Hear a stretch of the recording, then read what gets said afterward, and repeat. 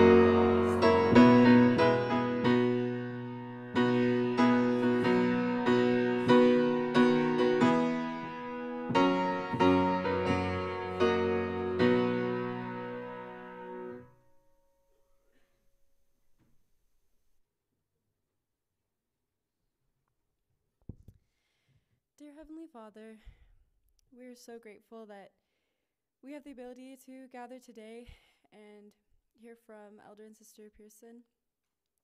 We're grateful for the technology that allows those who can't be here with us in person to gather and listen online. We're grateful for all the missionaries serving right now for their time and effort. And we ask a blessing on them, Father, to help them find those who are ready and prepared to hear thy message. We also ask a blessing on all those who are preparing to serve a mission and recently returned missionaries. Father, we ask a blessing on Elder and Sister Pearson as well and on their family. Please help thy Spirit to be with us today as we listen to them and learn from them. Please help our hearts to be open to hear what the Spirit would have us learn tonight. And we say these things in the name of Jesus Christ. Amen.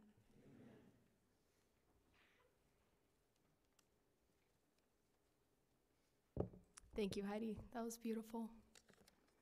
Continuing with the rest of our program, we will be having a special musical number, Joseph Smith's First Prayer. This will be sung by Matthew Paez and accompanied by David Kime once more. Matthew is also a student in the BYU music education program. After this musical number, we will be pleased to hear from Sister June Pearson and Elder Kevin W. Pearson, and we have just a short bio about them. Elder Kevin W. Pearson is a General Authority 70 of the Church of Jesus Christ of Latter-day Saints. He is currently serving as president of the Utah area. As a young man, he served a full-time mission in the Finland Helsinki mission. Later, he and his wife June served as mission leaders of the Washington-Tacoma mission. Both Elder and Sister Pearson love missionary service. Together, they are the parents of 6 children and have 18 grandchildren and 2 on the way. After their remarks, we will sing hymn number 27, Praise to the Man, after which we will have a benediction by Braden Thurngood, who has been called to serve in the Italy-Rome mission.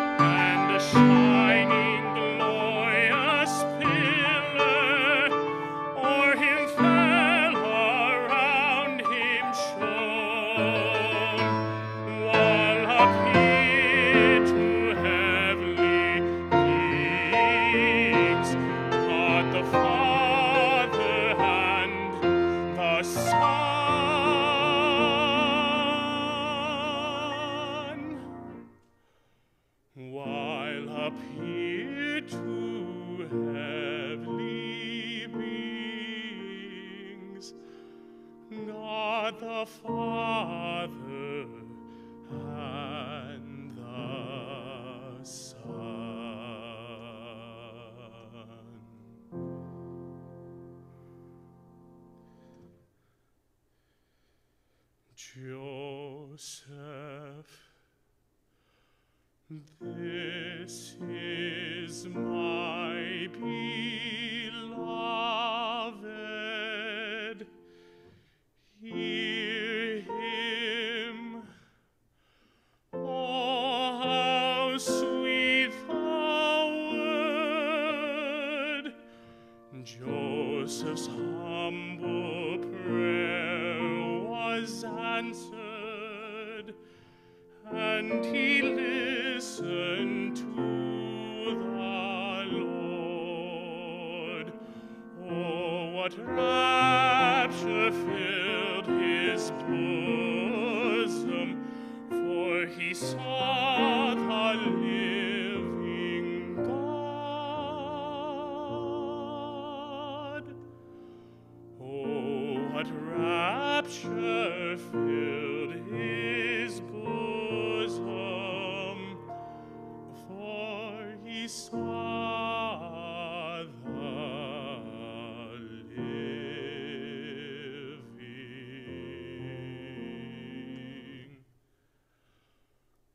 God.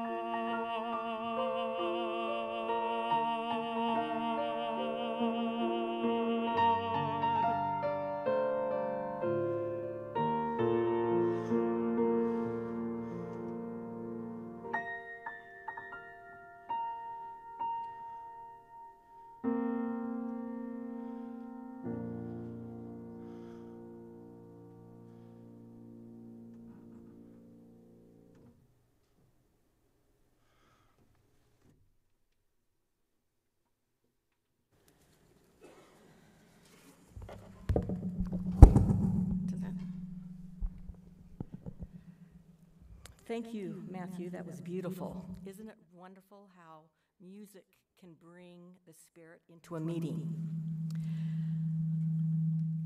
My young friends, it is good to be with you tonight.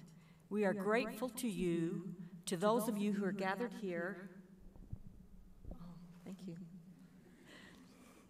You can tell I haven't done this before, but we are grateful to be gathered here in the Joseph Smith Building, and to each of you gathered in meeting houses throughout Utah. We pray that the Holy Ghost will be with each of us here tonight. We love to meet with missionaries wherever we go. We feel the same way about prospective missionaries because we love missionaries' work and missionaries.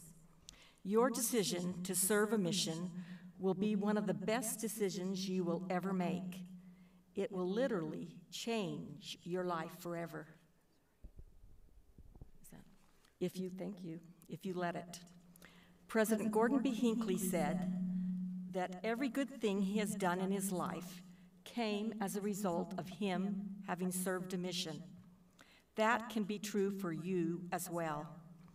There are two crucial attributes that every missionary needs to be successful. The first is the gift of charity, the pure love of Christ, love for the Savior, love for the people, love for your companion, and love for the work.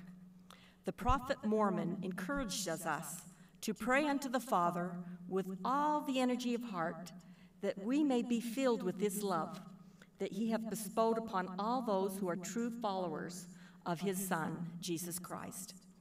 Our sole motive must always be love. The other crucial attribute that every successful missionary must have is the companionship of the Holy Ghost. Sister Julie Beck said, the ability to qualify for, receive, and act on personal revelation is the single most important skill you can acquire in this life. That is certainly true of missionary work. In the Doctrine and Covenants, the Lord asks this important question: unto what were ye ordained? He then gives the answer: to preach my gospel by the Spirit. My brothers and sisters, you can begin to develop this powerful spiritual gift in your life right now. When we were called in for an exploratory interview with President Oaks, not knowing if we would be called on a mission or not, that night I started to pray for that which I most desired, which was the gift of discernment and a greater abundance of the Holy Ghost to be with me, so that I could be a helpmate to my husband as well as to help the missionaries we would have stewardship over.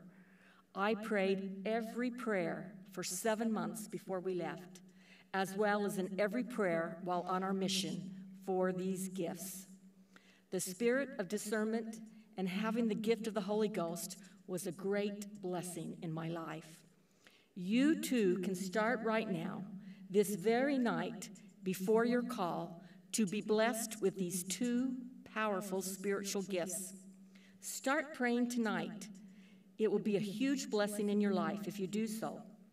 The Lord can make so much more of your life than you can on your own. As missionaries, we teach and testify that Joseph Smith was a true prophet of God and that he restored the true church upon the face of the earth. How well do you know the prophet Joseph Smith? It has been said that we love them the most who we know the best. Reading the Joseph Smith history is a way to come to know Joseph Smith a little bit better. Elder Renlund talked about the framework of Revelation in his October 2022 General Conference message. He said, quote, "When Latter-day Saints operate within the framework of personal revelation, the Holy Ghost can unleash astonishing insight, direction, and comfort." End of quote. Do you believe that the Holy Ghost can do the same for you? It would be wise to review his talk. The prophet Joseph Smith recorded his personal history in the Pearl of Great Price.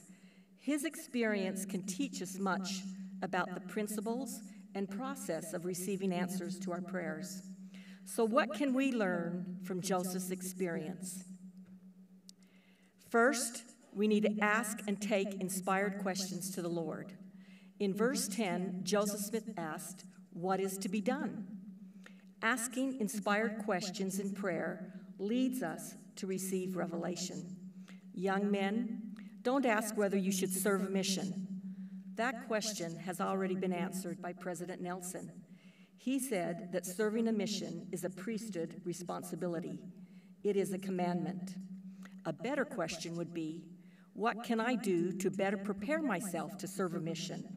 Or, how can I develop the courage to serve? Sisters, President Nelson said that a mission for you is a powerful but optional opportunity. He went on to say, pray to know if the Lord would have you serve a mission, and the Holy Ghost will respond to your heart and mind. Sisters, please note, President Nelson said to pray to know if the Lord would have you serve. Second, we need to be reading the scriptures every day. Joseph Smith was reading in the Epistle of James. Scripture reading and reading Preach My Gospel and studying Preach My Gospel needs to be done every day, every day, every day. It is vital in receiving inspiration. Chapter 32, verse 3 tells us that the words of Christ will tell us all things that we should do. As you commit to consistently read the Book of Mormon, you will have the influence of the Holy Ghost in your life. The Book of Mormon is the keystone of our religion. An essential part of conversion is receiving a witness from the Holy Ghost that the Book of Mormon is true. President Hinckley taught, quote, "Those who read the Book of Mormon will be blessed with an added measure of the Spirit of the Lord, a greater resolve to obey his commandments, and a stronger testimony of the living reality of the Son of God." End of quote. As a missionary, brothers, you will have at least 700 hours of personal study. Sisters, you will have at least 525 hours. Each of you could become gospel scholars. Resolve now to be diligent in your personal study of the scriptures.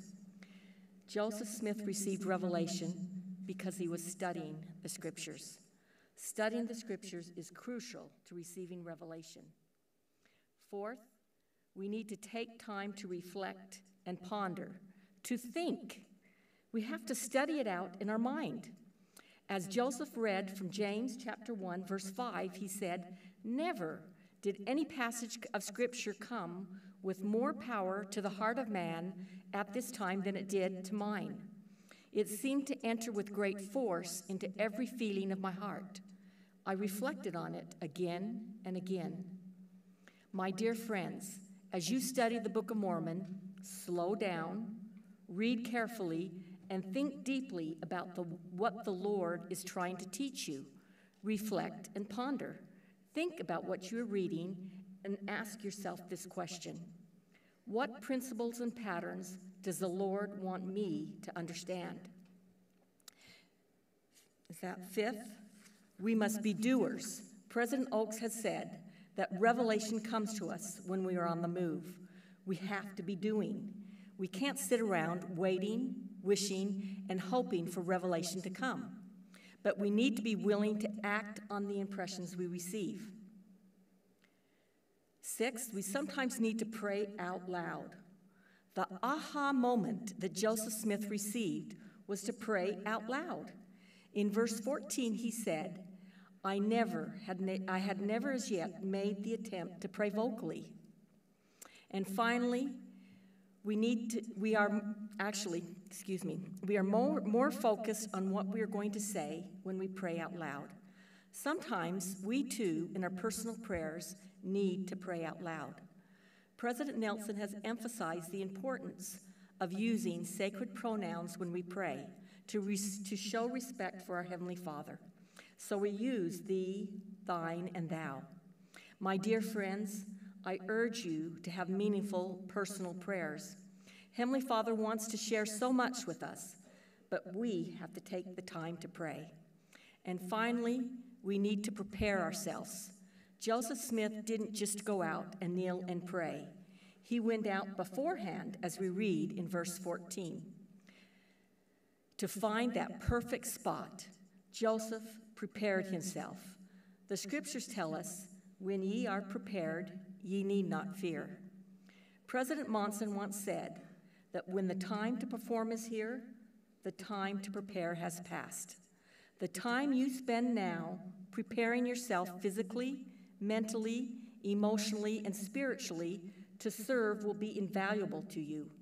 Don't delay your preparation. As a missionary, your daily preparation will also be crucial to your success. This is why personal and companionship study is so important. Elder Holland has said, you will make or break your mission by the things that you do or don't do between the hours of 6:30 and 10 every day. So, what do you need to do to begin doing right now to prepare? May I make 2 additional suggestions? First, take charge of your testimony of Jesus Christ, as President Nelson has urged us to do. Work for it, own it, care for it, nurture it so that it will grow. Then watch for miracles to happen in your life. Second, let virtue garnish thy thoughts unceasingly. Then shall thy confidence wax strong in the presence of God, and the doctrine of the priesthood shall distill upon thy soul as the dews from heaven. The Holy Ghost shall be thy constant companion. Brothers and sisters, we want each of you to be a powerful and successful missionary. More importantly, we want you to become deeply converted, lifelong disciples of Jesus Christ. You were born at this precise time for this very purpose. I'd like to invite you to reread the Joseph Smith history. In closing, I would like to quote Elder Neal A. Maxwell. The Lord doesn't ask about our ability or inability, only about our availability. And when we prove our dependability, the Lord will take care of our capability. Start right now in trusting in the Lord. Let God prevail in your life. Show the Lord that you are willing and that He can depend on you. Demonstrate to God that He never has to worry about you. Remember, all things are possible to those who believe. Believe that the Lord will help you, guide you, and lead you by the hand to become great missionaries. The Lord has given us this assurance when he said, quote, "Be of good cheer and do not fear, for I, the Lord, am with you and will stand by you." It is my hope and prayer that all of you will decide to serve a mission. As I said before, it will be one of the best decisions you will ever make. President Hinckley has said that he has seen many miracles in his life. There is no miracle like the miracle of conversion. If you serve with all your heart, might, mind, and strength, you will experience that conversion, that miracle of conversion in your own life. I would like to bear my testimony. I am grateful for the prophet Joseph Smith. I have a book here that was published in 1904 by Andrew Jensen in Denmark. It's a Danish life history of the prophet Joseph Smith. Andrew Jensen was an assistant church historian in the late 1800s and the early 1900s. My father in Bergen, Norway, went to check out a book in the library there and couldn't find the book that he needed, but found this book on the life of the prophet Joseph Smith by Andrew Jensen and checked it out of the library and proceeded to read it all night long and became converted to the gospel and joined the church in March of 1940. I know that Heavenly Father knows each and every single one of us, that he knows us by name, that he sent his son, Jesus Christ, and that he is our Savior and our Redeemer. I know that Joseph Smith was a prophet of God. I know that the Book of Mormon is true, and I know that we are led by a living prophet today, President Russell M. Nelson. It's my hope and prayer that we will hearken to his words. And I say these things in the name of Jesus Christ. Amen.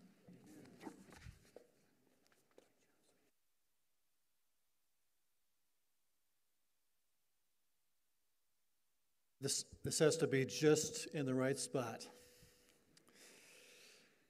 My dear young brothers and sisters, Sister Pearson and I are so grateful that you would join us here this evening for this special devotional. Thank you for coming. We express our love for you and pray for the influence of the Holy Ghost as we discuss your preparation to serve the Lord as a full-time missionary. Speaking to each one of you, President Nelson has said, quote, "You are among the best the Lord has ever sent to this world. You have the capacity to be smarter and wiser and have more impact on the world than any previous generation," close quote. Have you given serious thought to what that means for you? What is your capacity? President Nelson further added, quote, "You have been sent to earth at this precise time, the most crucial time in the history of this world, to help gather Israel. There is nothing happening on this earth right now that is more important than that. There is nothing of greater consequence. Absolutely nothing. The gathering, or this gathering, should mean everything to you," he said. "This is the mission for which you were sent to earth," close quote. That is a very bold statement, but I testify to you that it is true, and I add my testimony that serving a mission is one of the most important decisions that you will ever make in your life. It will be crucial to your ability to realize your potential and capacity to be smarter and wiser and to make a more significant difference in your life. Now, it takes faith to serve a mission, but you will discover that it takes even more faith to succeed as a missionary. Faith is a gift from God, bestowed as a reward for personal righteousness, Elder McConkie said. It is always given when righteousness is present, and the greater the measure of obedience to God's laws, the greater will be the endowment of faith. Can you see how you have great control over how much faith you qualify for? I hope you will choose to qualify for a great endowment of faith in the Lord Jesus Christ. You are demonstrating your willingness to serve, but your success will be determined by your willingness to serve with all of your heart, might, mind, and strength. If you put limits on your willingness, it will limit your faith and spiritual power. Your willingness is so crucial. What are you willing to do? We have come to earth to reconfirm our determination to become a lifelong disciple of the Lord Jesus Christ and to place him and our sacred covenants at the center of our lives. That is the single most important decision you will ever make in your life. Now, the way you serve your mission will determine what you do for the rest of your life. To fully prepare to serve, each of you will be endowed in the temple and armed with spiritual power. You will be set apart by your stake president and given priesthood authority to preach the gospel by the power of the Holy Ghost. The Book of Mormon, combined with the Spirit, will be your most powerful resources in conversion, your own and those you will have the privilege of teaching. The central purpose of the Book of Mormon is to convince all people that Jesus is the Christ. If the Book of Mormon is true, then Jesus is the Christ. And Joseph Smith was his prophet. And the Church of Jesus Christ is true and is being led today by prophets receiving living revelation.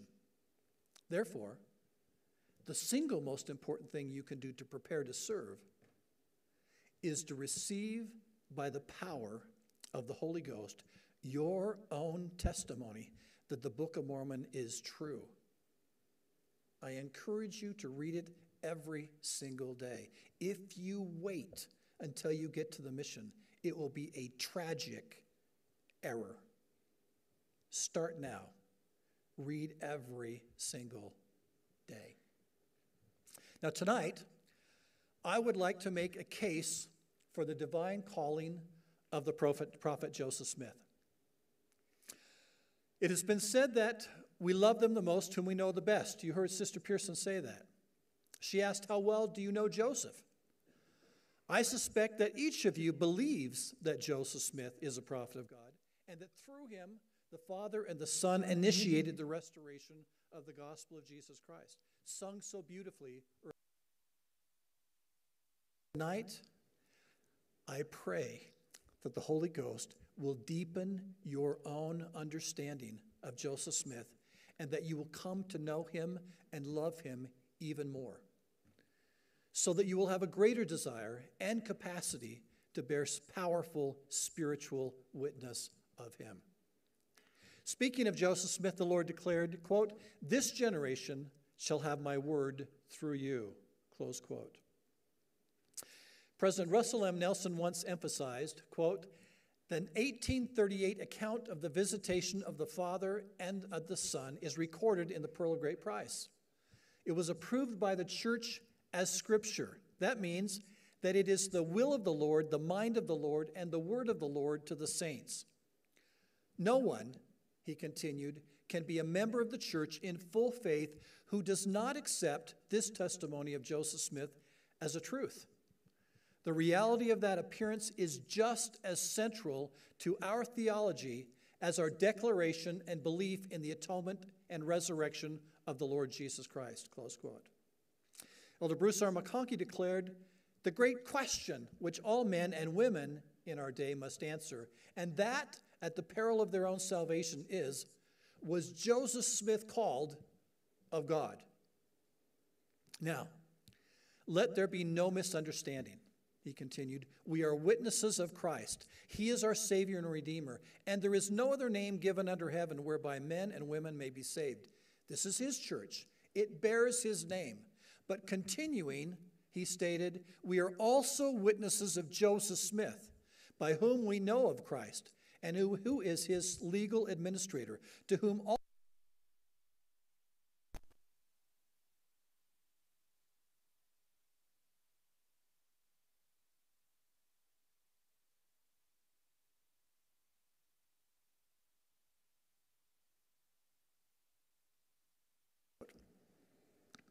Therefore, it is crucial that each of us has a personal testimony of the divine calling and miraculous work of the prophet Joseph Smith. May I suggest several reasons why? First, Joseph was chosen and prepared before the foundation of the world to lead the last dispensation of time, to restore the fullness of the gospel of Jesus, the blessing of the new and everlasting covenant available to all on both sides of the veil. Number two, Joseph is the supreme witness of God, the eternal Father, and the Lord Jesus Christ in this dispensation. Both have appeared to him and spoken with him. Three, no human being in ancient or modern times has brought forward more scripture concerning the message and reality of Jesus Christ than Joseph. Four, a personal testimony helps inoculate us from the relentless and intensifying attacks on Joseph Smith and his character, and is crucial in helping us become lifelong disciples of Jesus Christ. Now, as an 18-year-old freshman attending the University of Utah, I believed that Joseph Smith was a prophet. However, I didn't really know much about Joseph Smith at that time. I had a very wise mother, however, who invited me to attend an adult education class on ancient and modern prophets taught at our ward. My mother realized that in a short period of time, I would likely be serving a mission and would be teaching about Joseph Smith, the first vision, and the Book of Mormon. Maybe that applies to a few of you as well. So she encouraged me to attend the class with her.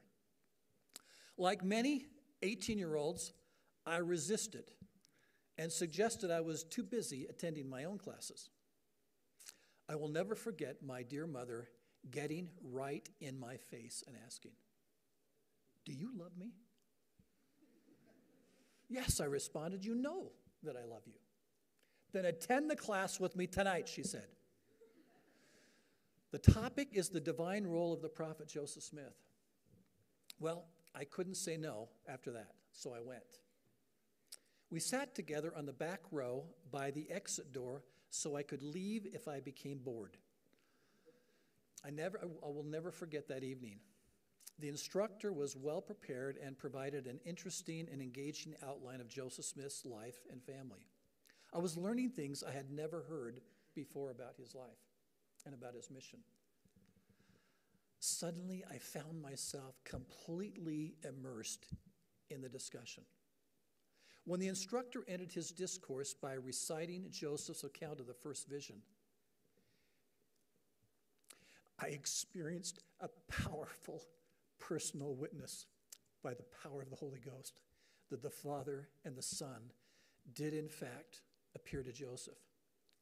I knew for myself in that very moment, in a powerful and undeniable way, that I had never before experienced. I knew it was true. I knew it. And I realized in that moment that I had always known it was true. That experience proved to be crucial in the early days of my mission in Helsinki, Finland. The Finnish language was extremely challenging for me to learn. For weeks, the only substantive contribution I could make to the lessons was reciting the memorized outline of Joseph's first vision and adding my personal testimony that it was true. Because my language was so limited, I'm not sure if anyone fully understood what I was trying to say. But every time I rehearsed that experience and then bore a heartfelt testimony, the Holy Ghost reconfirmed to me in my heart that it was true. That witness saved me during those early days in Finland, and it has stayed with me all these years ever since. Do you know for yourself that Joseph Smith was called of God? You're entitled to that witness, And I invite you tonight to let the Holy Ghost bear witness to you that Joseph Smith is a prophet of God, divinely called and ordained to restore the fullness of the gospel in this last dispensation of time. Your personal testimony is crucial to your success as a missionary and your ultimate destiny. Dear brothers and sisters, we will be sending you to places you have never been before, to meet and to learn to love people you have never met before, and to teach the gospel of Jesus Christ as his personal representative, which you have never done before. We are asking more of you than you have ever been asked to give, to sacrifice and to work harder than you have ever worked before. You are going to meet individuals who will challenge your message and seek to undermine your testimonies with attacks on the Savior and his restored gospel and on the prophet Joseph Smith and his character. It has always been so, and it will always be. It is what the Savior himself and his early apostles faced every day of their ministry and were ultimately killed for. It is what Joseph Smith faced almost every day of his life and the reason why he and Hiram were ultimately murdered. That is why it is crucial that you have a personal witness of the Lord Jesus Christ and of the divine calling and miraculous work of the prophet Joseph Smith. If you do not yet possess this witness, I invite you to begin and pray with all the energy of heart until you receive it, and you will receive it. If you and I are going to represent and defend the Lord Jesus Christ in his restored gospel and the prophetic role of Joseph Smith, then we need to anticipate that we will also experience some opposition as missionaries and disciples of Jesus Christ. If we are going to place the Savior at the center of our lives and keep our sacred covenants, we need to expect some opposition. To remain faithful, however, we need to know the Savior, and we need to know the prophet Joseph Smith. It's not enough to know about them. We need to know them. Again, we love them the most who we know the best. We want you to personally know and love the Savior and to personally know and love the prophet Joseph Smith. Brethren, as Sister Pearson mentioned, in 2 years, you're going to have at least 700 hours of dedicated personal study time. That's a lot of study time. Sisters, you will have about 525 of dedicated personal study. Do you think you could come to know the Savior and his life, mission, teachings, and atonement in that amount of time? Could you come to know Joseph Smith and his divine role in the restoration in that time? Well, you can if you commit yourself to use your time wisely and to learn how to learn by the power of the Holy Ghost. You will be set apart to have special access to the teaching, directing, comforting, and converting power of the Holy Ghost. Are you willing to use it wisely? Now, at the time of Moroni's first visit, Joseph Smith is 17 years old. He has no formal education, and he lives in a small, obscure town in upstate New York. But he learns that he will be known for good and evil among all nations, kindreds, tongues, and peoples. Just think of that.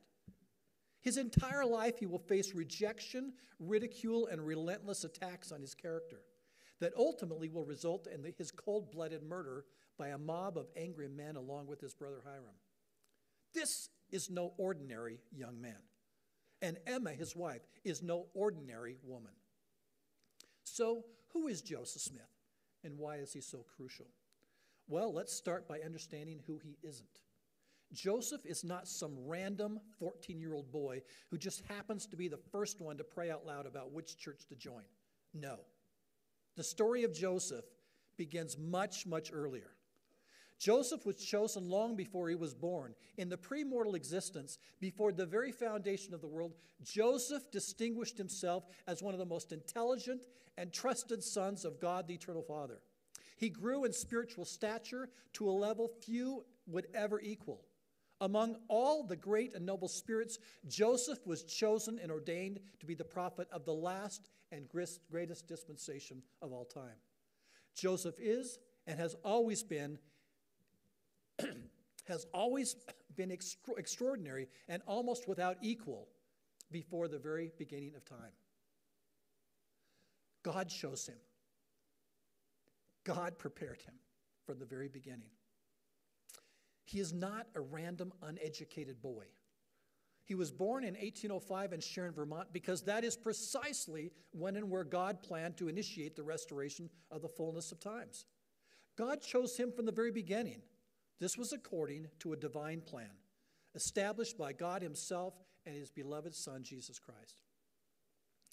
Notwithstanding Joseph's glorious foreordination, he still needed much preparation and divine tutoring. Joseph was visited by Moroni over 20 times. He was visited by every ancient prophet from the Old Testament and the New Testament, and by every prophet in the Book of Mormon. He was visited by the Father and the Son on 4 other occasions, and by the Savior on another 4 occasions.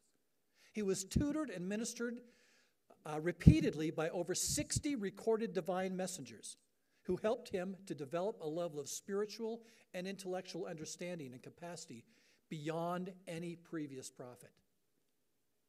Joseph is also a very young man, but just think about what Heavenly Father and the Savior accomplished through him.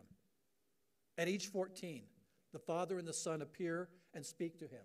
At age 17, Moroni first visits and begins to tutor Joseph. At age 21, Joseph finally obtains the plates. At age 23, John the Baptist, Peter, James, and John restore the priesthood keys. At age 23, the Book of Mormon is translated, completed, and published. At age 24, the church is organized, and he receives the Doctrine and Covenants, Section 20 on church government. At age 25, he has received over half of the sections of the Doctrine and Covenants, including Section 84, the Revelation on the priesthood. And he's led the saints to Kirtland, Ohio. At age 26, he organizes the first presidency and dedicates the Kirtland Temple and receives the 76th section of the Doctrine and Covenants, the vision on the degrees of glory. At age 26, he receives Doctrine and Covenants section 88 and initiates the School of the Prophets. At age 29, he receives the Doctrine and Covenants section 109, the revelation on the priesthood. At age 34, he establishes the city of Nauvoo. At age 38, he's the mayor of the second largest city in Illinois. He's the commander of a militia of 2,500 men that is 1/3 the size of the entire United States Army. He's a candidate for the presidency of the United States, running on a platform to abolish slavery, to annex Texas, California, and Oregon, create a national bank, and many other important issues when he's assassinated in cold blood by an angry mob. This is no ordinary man. To add to that, he is also the most prolific translator in history. The total pages translated by Joseph Smith constitute twice the volume of the entire New Testament, more than any prophet who has ever lived. He translated the entire Book of Mormon from an unknown language into the English language by the gift and power of God in approximately 60 working days. This means that he translated at the astonishing rate of 6 to 8 pages of manuscript per day. Remember, he's 23. He did this without the advantage of modern technology in a single draft, with remarkably few instances of strikeouts or edits. The Book of Mormon is tangible and irrefutable evidence of Joseph Smith's foreordained designation as the prophet of this dispensation. It is another testament that Jesus is the Christ. It teaches more about the Savior and his infinite atonement than any other book. It is the instrument that heaven has placed in our hands to help us in our privilege of participating in the promised gathering of Israel. Don't take it for granted. For nearly 200 years, individuals have tried to refute and undermine the Book of Mormon, its origin and the existence of the plates, the role of Moroni, the role of Joseph Smith in the translation process, and the authenticity of the content, doctrine, and principles found in the Book of Mormon.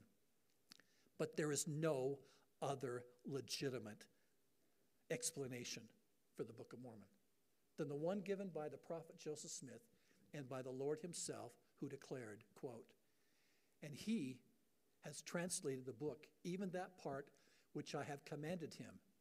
And as your Lord and your God liveth, it is true. Close quote. The Book of Mormon is truly a miraculous miracle, as President Nelson has stated. Now, in addition, Joseph Smith received all but 3 of the 138 sections of the Doctrine and Covenants by revelation. The Doctrine and Covenants contains nearly 1,100 statements about the future.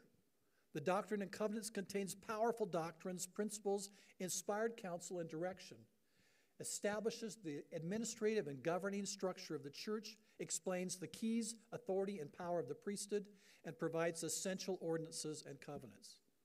The Pearl of Great Price, including the books of Moses and Abraham, contain critical truths taught in no other place by 2 prophets from 2 other great dispensations. Just think what we know because of these inspired scriptures and the clarifications to the Bible given through the prophet Joseph Smith. What would you not know and understand if it were not for the prophetic role of Joseph Smith as a prophet, seer, and revelator? Well, just think for a moment. What did the Lord reveal through Joseph Smith? Here's just a partial list of things we know because of Joseph. First, the true nature of the Father, the Son, and the Holy Ghost. Second, the relative functions of those 3 members of the Godhead and their relationship to mortal beings. Third, man's entire nature, the premortal existence, the purpose of mortality, and the postmortal existence, and the eternal destiny of God's children. The role of the atonement of Jesus Christ in assuring immortality and the possibility of eternal life. The essential role of the priesthood power, keys, and essential covenants and ordinances. The essential role of temples, eternal marriage, and proxy ordinances. The knowledge that all God's children who have ever lived can attain the highest heaven hereafter. The relationship of the 3-fold sources of truth about men and the universe: science, scriptures, and continuing revelation. The correct structure and organization of the Lord's restored church. The role of agency, Adam's fall and human suffering, and the identity and work of Satan and the doctrine of Christ. The list could go on and on. But what of Joseph Smith as a man? What do we know about him as a person? Joseph himself stated, quote, "I never told you I was perfect, but there is no error in the revelations which I have taught," close quote. The story of Joseph's life is the story of a miracle. He was born in poverty to loving and devoted parents. He was reared in adversity. He was a kind, loving, and devoted husband and father. He and Emma were driven from place to place. He was falsely accused and illegally imprisoned. They experienced hardship and were asked to make extraordinary sacrifice. He experienced severe opposition and persecution throughout his life, but he never wavered from his divine calling. It seems as though the adversary was aware at a very early period of my life, he said, that I was destined to be a disturber and an annoyer of his kingdom. Why else should the power of darkness combine against me? Close quote. Nevertheless, Joseph had a native, cheery temperament. He was a happy guy. He was a large man, strong and physically active. He delighted in competitive sports, including pulling sticks, which was a test of physical strength at that time. Joseph did not shrink from physical confrontation, and he had the courage of a lion. The love of the saints had for him was inexpressible. A man of the frontier, young, emotional, dynamic, and so loved and approachable by his people that they often called him Brother Joseph. Men who knew Joseph best loved and sustained him as a prophet. Joseph had very little formal education, but he was extremely intelligent. Quote, "I am learned, and I know more than all the world put together. The Holy Ghost does, anyhow, and he is within me and comprehends more than all of the world, and I will associate myself with him," he said, close quote. Joseph taught that men and women should seek learning by study and also by faith. The best way to obtain truth and wisdom is not to ask it from books, he said, but to go to God in prayer and obtain divine teaching, close quote. He could read a passage of Scripture 3 times, and 1 year after reading it, he could quote it verbatim and open the book to the portion quoted. He learned by repetition. William Clayton said of Joseph, "The more I am with him, the more I love him. The more I know him, the more confidence I have in him." John Taylor added, "I testify before God, angels, and men that he was a good, honorable, virtuous man, that his private and public character was unimpeachable, and that he lived and died as a man of God." Brigham Young added, "I do not think that a man lives on the earth who knew Joseph Smith better than I did, and I am bold to say that Jesus Christ, exceptional, no better man ever lived nor does live upon the earth." Now, that's not the Joseph Smith you read about on TikTok. It is, however, the truth about him spoken by those who knew him best. So what can we do to come to know and love the prophet Joseph Smith, and how can we become personal witnesses of his divine calling and mission? May I make a few suggestions? First, prayerfully read and study the Book of Mormon. The Book of Mormon is powerful and tangible evidence of the divinity of Christ. It also is proof of the restoration of the gospel through the prophet Joseph Smith. An essential part of conversion is receiving a witness from the Holy Ghost that the Book of Mormon is true. So if the Book of Mormon can be discredited, then Joseph Smith goes with it. The one is a witness of the other. But if the Book of Mormon is true, then one must also accept the claims of the restoration, all that it accomplishes, including the prophetic role of Joseph Smith. Next, prayerfully study and ponder the Joseph Smith history as Sister Pearson has invited you to do. The more you know about Joseph, the more you will love and revere him, as I do. Next, prayerfully study the Doctrine and Covenants. These are direct revelations to individuals and to the church through Joseph. Revelations are answers to questions. As you read the answers, seek to understand what questions Joseph was asking and why. Bear your testimony of the prophet Joseph Smith and his divine calling often with power and conviction.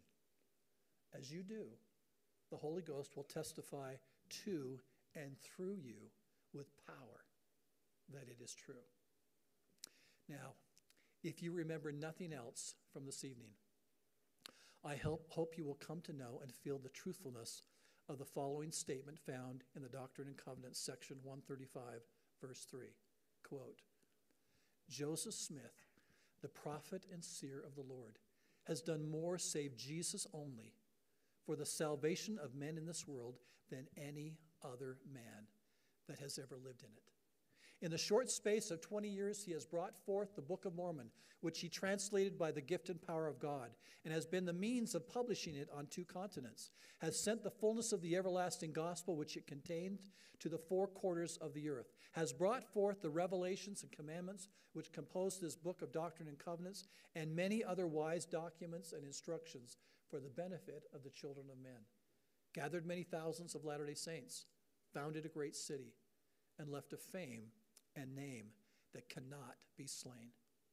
He lived great, and he died great in the eyes of God and his people. And like most of the Lord's anointed in ancient times, he sealed his mission and his works with his own blood. And so has his brother Hiram. In life they were not divided, and in death they were not separated. So, my dear brothers and sisters, to that, I add my own personal witness, independent of any other human being. I know by the power of the Holy Ghost that Joseph Smith is a prophet of God. Everything I have told you this evening about him is true. One cannot criticize or attack Joseph without attacking God the Father and his Son Jesus Christ, whose prophet he is and has been from the very foundation of the world and will always be forever and ever. I pray that you will come to know him and to love him as I do, and that you will become a lifelong disciple of the Lord Jesus Christ, and a witness and a defender of the divine calling and role of the prophet Joseph Smith. God lives. Jesus is the Christ. Joseph is their prophet. The Book of Mormon is true, and along with the Doctrine and Covenants, contains the fullness of the gospel of Jesus Christ. We are led by a living prophet, President Russell M. Nelson. If you hold fast to eternal truth and follow the living prophets, you will always be blessed. You have been called of God to assist in the greatest work and the greatest cause on earth. I pray that your mission will be as powerful and transformational in your life as my mission has been in mine. God bless you to be faithful and to find great joy and success in this extraordinary work. In the name of the Lord Jesus Christ, amen.